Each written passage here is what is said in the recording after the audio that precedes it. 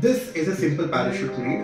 I've made it using threads, a sticker of a person, and a parachute made out of butter paper. So when I drop it, what is going to happen is, because of gravity, this will fall down and this butter paper will trap the air. Let's see this in action. So I'm going to drop it in 3, 2, 1. As it can, I'll drop it again in 3, 2, 1.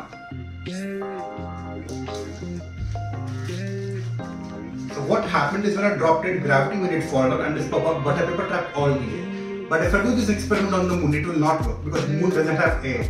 It will fall slower because of gravity, but it won't fall the same way like a normal parachute does. So that is how gravity and air resistance affect a parachute. Thank you.